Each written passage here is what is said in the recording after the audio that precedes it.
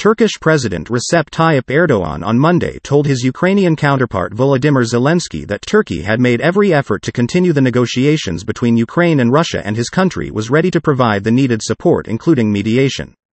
Erdogan told Zelensky that in principle, Ankara has a positive view of participating in the control center, to be established between Moscow, Kiev and the United Nations and hosting its headquarters in Istanbul.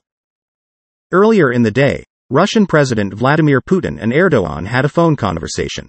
According to a statement issued by the Turkish Presidential Office, Erdogan and Putin discussed Turkey's security concerns for Syria and the Ukrainian crisis, as well as Turkey-Russia relations.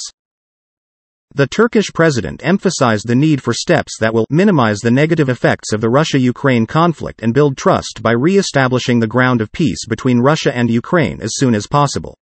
Erdogan told Putin that Turkey was ready for meeting with Russia, Ukraine, and the United Nations in Istanbul and to play a role in a possible observation mechanism if both sides agree on principle.